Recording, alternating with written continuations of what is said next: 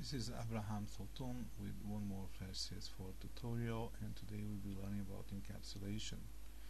Encapsulation is a technique for placing a animation inside of a movie clip so it can be reused inside of the same movie. Now we'll be creating a single plane motion tween. The plane is on a layer of our scene, and all it does is to fly across the scene. Now let's apply a motion tween. Drag and drop the plane across the screen. The line we see now is called the motion path, and we can preview our animation to see what we created. What we plan to do now is to transform, to place this animation inside of a container. The container is a symbol called a movie clip.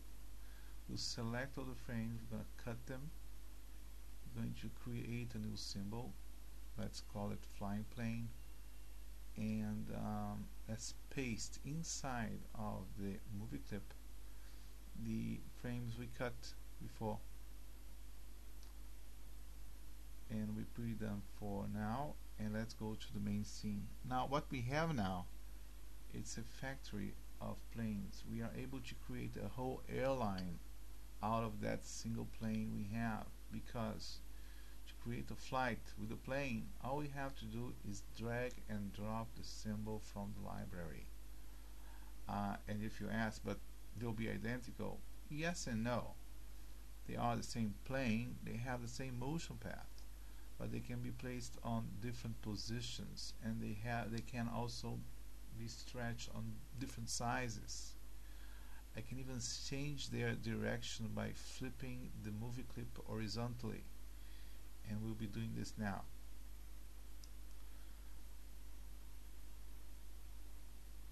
You can always download the source files of this tutorial at my website, say-web.com. Over there I have plenty of other free tutorials. Not only that, you can also place questions, suggestions, remarks. You're welcome to drop by and leave your comment.